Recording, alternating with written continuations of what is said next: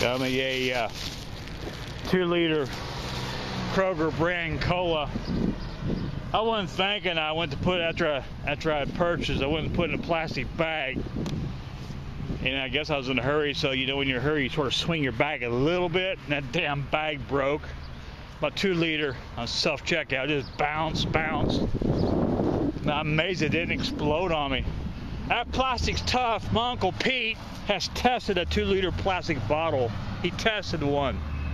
They'll take up to 200 pounds. That damn truck out here, noisy. They get up to 200. They'll take up to 200 pounds of pressure before they, 2-liter. I think the design. I always look back in case I miss somebody, because I always at Kroger here always I catch somebody waving at me. Anyway, the plastic is tough. What it is? It's not as much as the plastic's tough. The plastic is tough. Damn, I need a speech therapist sometime. Anyway, it's the design. It's the design of the bottle which can take it. But it bounced like hell. Amazing it didn't rupture.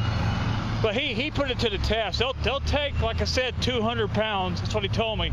Told me and Dad, 200 pounds before they rupture. That's tough. That's a lot for plastic, though. Of course, plastic ain't junk. Used to be considered junk. It ain't junk no more. Nope.